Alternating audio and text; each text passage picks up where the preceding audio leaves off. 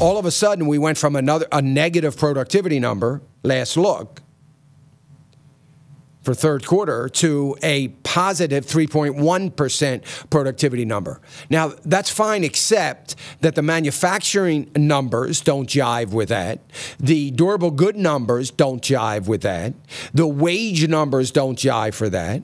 Nothing jives with the idea that we could have a productivity number of 3.1%, which, by the way, is a 3.7% swing, almost 4% swing compared to the negative 6% that we had last look. And they're trying to give Hillary Clinton every boost that they can give her. Oh, they wouldn't do that. They would do it. They have done it, and they're going to continue to do it. Any chance they get between now and Tuesday, they're going to do it. And this is the only chance they have to show the strength of the economy by way of productivity.